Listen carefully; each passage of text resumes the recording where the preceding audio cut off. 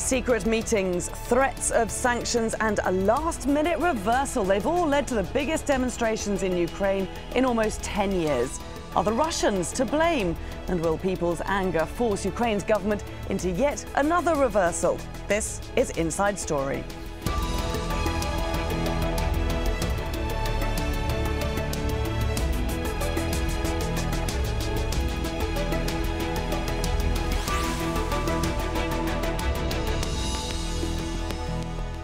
Hello there, a warm welcome to the programme. I'm Laura Kyle.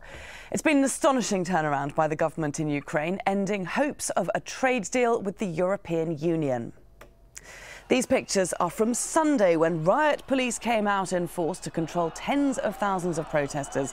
They're angry at the government's reversal and demonstrated in front of President Viktor Yanukovych's palace. Ukraine backed out of a deal which was due to be signed with the EU on Friday after several secret meetings with Russia. The public show of force was the largest seen since the Orange Revolution in 2004, during which peaceful protests brought a Western-leading government to power. This time, the number of protesters has not been sustained, and the government is showing no signs of backing down. The protesters, however, are defiant. Here's what some of them have been saying. I came here to demand a better country, for my children and grandchildren to have a future and a better life. Out with this authority, out. I believe we are a European nation. Maybe the government doesn't think so, but we think so.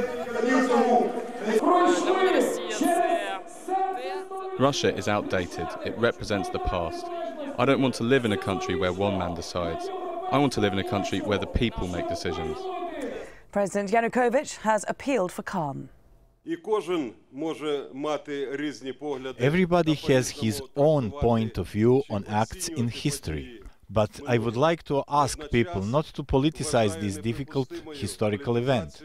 This will create tensions between people and make a disconnect in our society. Now, Russia and Ukraine share much of their history, but since the fall of the Soviet Union, relations have been tense. In the 1990s, they were marred by territorial disputes. They signed a friendship treaty in 1997, which brought a period of improved relations. But the Orange Revolution in 2004 again raised problems. And in 2009, Russia cut off gas supplies to Ukraine in a dispute over prices. That caused mid-winter fuel shortages across Europe. Moscow also opposed Kiev's desire to become a member of NATO. The Kremlin ramped up the pressure, and in October, Ukraine gave up that bid. So, with this checkered past in mind, let's explore why Ukraine has again turned back to the old Soviet fold. And here to do just that, we have today joining us Ostap Semerak in Kiev. He's an advisor to the opposition group Batkivshena. In Moscow, Pavel Felgenhauer, a defense analyst and columnist for Russia's online news website Novaya Gazeta. And in London, Lilit Gevorgian, a specialist on Russia and the former Soviet states for IHS Global Insight. OK, first of all, let's take you back to those protests that we saw, especially on Sunday. And Ostap, just how strong is the anger in Ukraine over its backing out of this EU deal? So the question is that on this Friday we have to sign or not to sign association agreement in Vilnius during the summit of EU Eastern Partnership.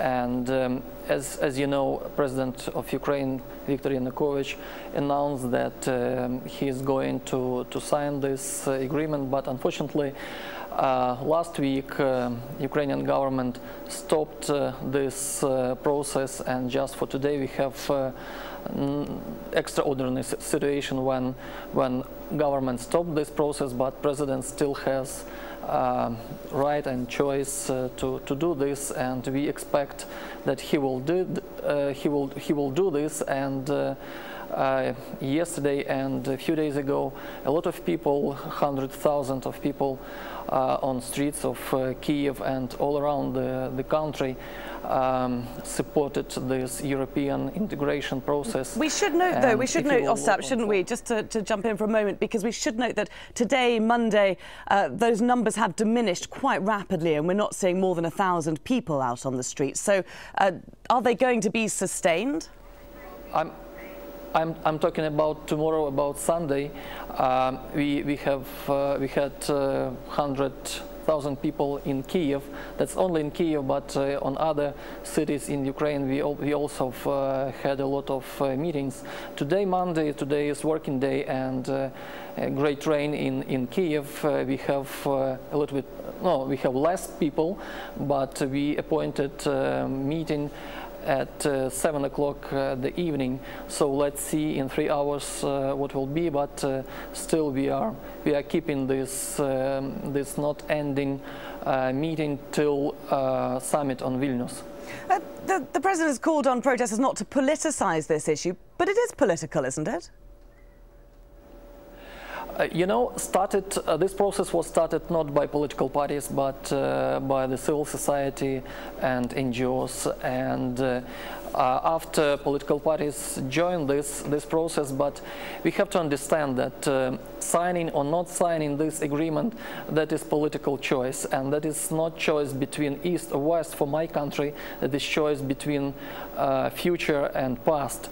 And we understand, a lot of people in Ukraine, or majority in Ukraine, understand that signing these documents with the European Union, that is start of great reforms in Ukraine.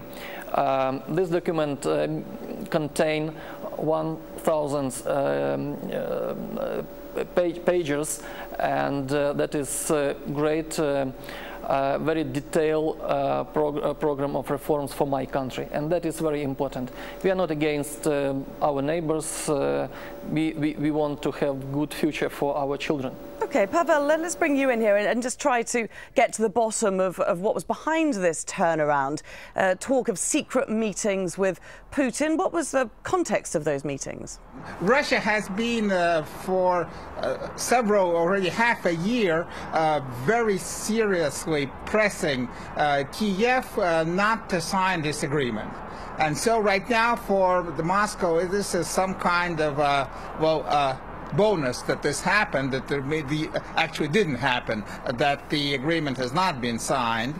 And Russia was telling Ukraine and that very serious economic and political sanctions, especially punishing economic sanctions, would be imposed. And actually, some sanctions have been already imposed on some Ukrainian companies, and Ukrainian-Russian trade has been diminished. And Russia was offering also perks to Ukraine, saying that it will, if Ukraine does not sign the agreement with the European Union, if Ukraine instead signs into a customs union with Moscow, Ukraine will get cheaper natural gas, and they'll get other kind of perks, and everything is going to be good for Ukraine. And if it does not sign, and everything is going to be bad for Ukraine if it does sign. And President Yanukovych actually said recently that it was kind of Russian blackmail that moved him into not signing and backing out of this agreement, though later that was not fully confirmed. So yes, this is a very important thing. Apparently the Kremlin agrees with what was said once by a veteran American political scientist, Zbigniew Brzezinski, that with Ukraine, Russia is always an empire. Without Ukraine, Russia is never an empire. So the Kremlin agrees, and the Kremlin sees as critical the participation of Ukraine in the Russian-led integration of post-Soviet states named as the coming Eurasian Union. Absolutely. We'll be looking a little bit more at that slightly later in the programme. First of all, Lilit, do you agree? Do you see this move as one of blackmail on the part of Russia? I think it's quite simplistic approach. I have to disagree with the term blackmail. I think there were a number of factors that came into play during the negotiations. First of all, because both the European Union and Russia have been struggling and fighting over Ukraine, either sides were trying to truck the country into their respective bloc. It has put Kiev in some sort of a peculiar position where it could have picked and chose which policies or which offer would have benefited the country the most. The issue is that economically speaking, Ukraine is in a dire state and it has immediate financial assistance needs. In the past 2-3 months, we've noticed that there have been discussions, ongoing negotiations with IMF and the EU about this issue as well. EU has effectively said to Ukraine that they have to go through some painful macroeconomic decisions to unlock this financial assistance. On the other hand, Russians also have financial and economic leverages over Ukraine, and in terms of the immediate gains, it appears that the Russian offer was much more appealing. And secondly is the political, and it concerns the current government and more precisely the current president who's looking for re-election in early 2015. Ostap, I mean, that's a fair point, isn't it, Ostap, that short term, Ukraine does benefit more from a deal with Moscow than it does from the EU, which would involve plenty of reforms and the costs that those entail. You know, that's not true to say that what we will get in the short terms, because we really do not know what's the proposition. But I want to stress that for my country, these agreements with the European Union, that's not the deal about money.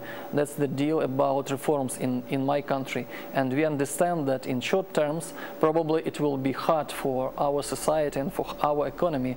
But in a long term, in medium terms, we have great example with Poland, with other countries, with the changes in economy, in society, with democracy and with the freedom in my country, and that is the best deal. And you know, more than 50% of people in my country are ready to pay this to be free, and probably we will be successful in this way. There's also another key demand of both the protesters and the EU that's causing trouble with the government, and that's the release of the former Prime Minister Yulia Tymoshenko. Now, she's become a symbol of Ukraine's troubled democracy, and on Sunday her daughter had this message. All I can say is that the Ukrainian people, as well as the opposition, should fight and stand for our national interests, for the fulfillment of the conditions by the president, and to sign the agreement. The chance still exists. We hope that it will happen and that it becomes a reality. Lilith Gevorgian, to what extent did the EU demands for Tymoshenko's release cause Ukraine to back away? To what extent is she still a central figure in this battle over Ukraine? I think it was important both for the Ukrainian government and for some European leaders, I have to say here, because the Tymoshenko issue has been discussed for so long, and some strong messages have been said by some European Union leaders as well. So there's an overwhelming feeling that they cannot really backtrack on this issue. However, had both parties wanted really to press ahead with this deal, I think they could have found a solution to Tymoshenko issue, maybe an interim one, maybe her visit, a long visit to Germany. But the point is that because the deal has fallen through, the issue now appears to be much more serious than in reality it was. Ostap, how much of a threat do you think Tymoshenko does pose to the government, the current government? I said that Tymoshenko is one of the strongest oppositional political leader, and I am absolutely agree that Yanukovych is afraid about his re-election, and that is the main problem of her keeping in a jail. So that is politically motivated prosecution, and that is absolutely understandable why European Union demand to overcome this problem of politically motivated persecution, and Tymoshenko is one of the best example of that. And I really feel that government and especially President Yanukovych, they are afraid about her being in a political process, and they try to keep her out of the political process, and we do not have even free opportunity to communicate with her when she is in a jail and in a hospital, jail hospital. Pavel, clearly Tymoshenko does represent a threat to the current government. To what extent do you think this deal with Moscow is about President Yanukovych's re-election in 2015? Well, obviously, for Viktor Yanukovych, the main problem is the holding on to power.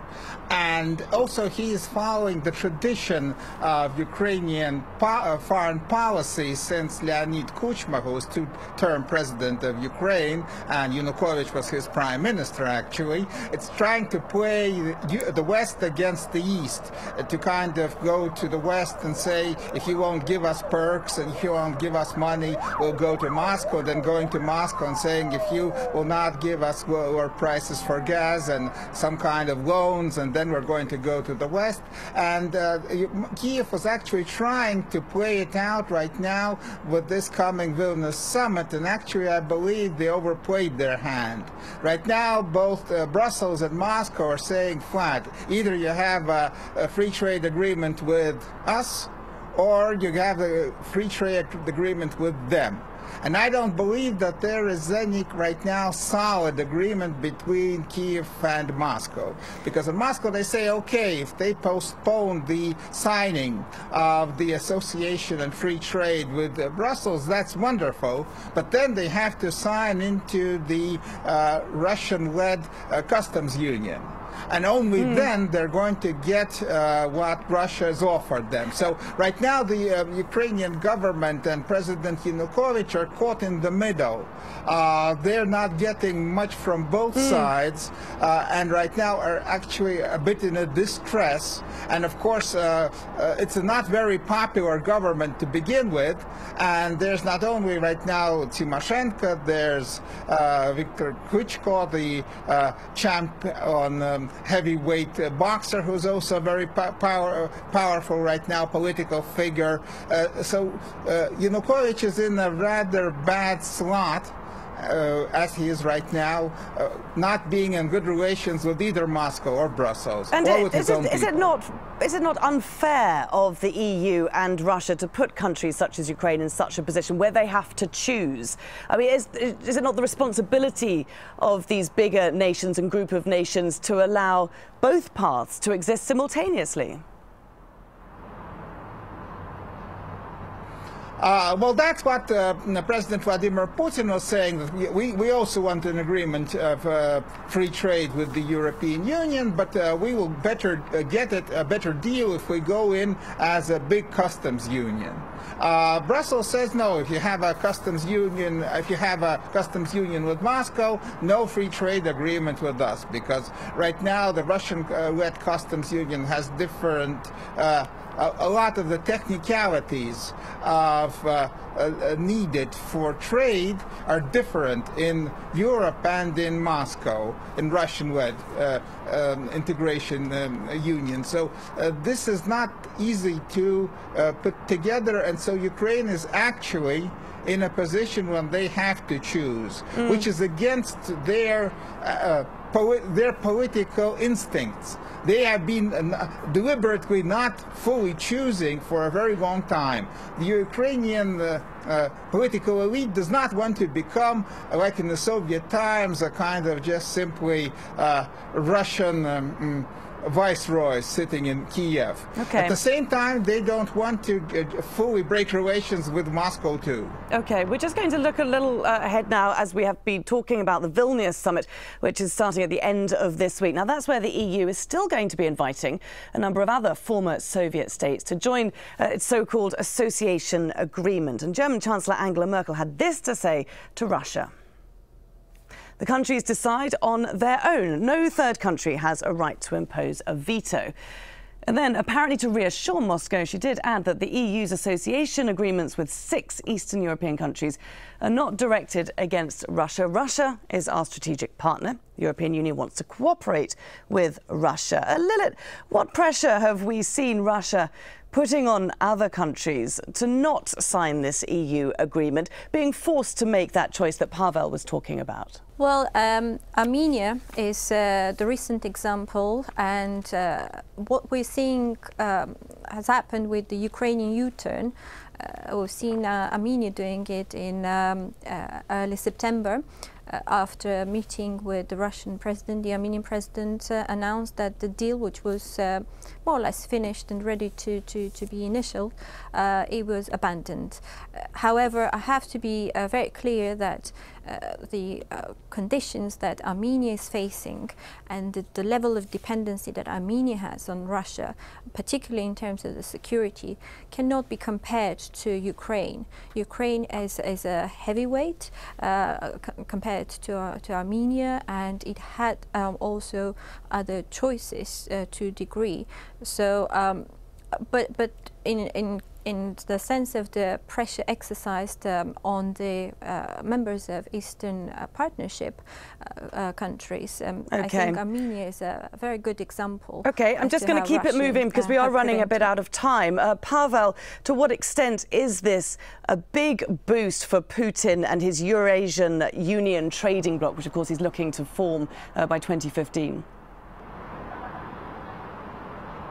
Well, of course, I mean, it seems to be a big bonus, though it's not clear how it's going to work out further on. The Ukrainian government says that maybe they'll sign this association agreement in January. They're not closing the option fully. Most likely they're waiting what kind of offer Moscow's going to come up with. Also, Moscow hopes that the present massive protest demonstrations in Ukraine will titter out by the end of the year, and there will be no political changes in Ukraine, and we will be able to continue to negotiate with the Yanukovych administration. But of course, Ukrainian politics are not fully, I mean, from the Russian point of view, not fully understandable. No one knows for sure who will be Yanukovych re-elected or not. There's a very strong opposition. There's a split political elite, a split country, and so Moscow hopes that Yanukovych will stand out the storm and move in our direction. But this is not a foregone conclusion, and everyone understands that. Yeah, okay. And Ostap, will that be a great loss for the Ukraine if it does move towards Moscow and abandon the EU?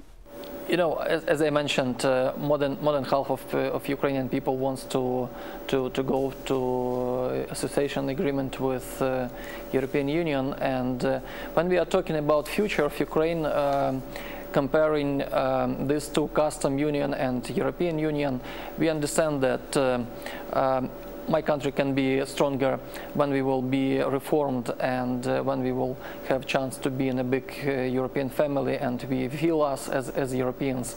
And on the other hand, we understand that Putin is playing game to make Ukraine weaker, and he is not playing game to make Yanukovych stronger and to re-elect him in Ukraine. And we have to remember 2004 year when Putin supported Yanukovych and he was failed. So we are standing on the way to be reunited in our big European family. And Lilith, last 30 seconds to you. Is the Ukraine ready to be further integrated into the EU? Well, it appears not at the moment. The country seems to be still divided. I do agree that long-term, both economically and politically, Ukraine needs convergence with the European Union. However, at the short term, both the opposition parties and the government have to be much more honest, less populist, take care of the economy, pull it out from the recession, and get a stronger negotiating position, and really prioritize the goals of the country, both for the economic and political development. Lilith, there we have to leave it. Thank you very much to all our guests for joining us in today. In Kiev, Ostap Samarak; in Moscow, Pavel Felgenhauer; and in London, Lilith Gevorgian. And thanks very much to you two for joining us on this edition of Inside Story. If you want to send us any of your comments, do email us your thoughts at insidestory@aljazeera.net. From me and the whole team here, goodbye for now.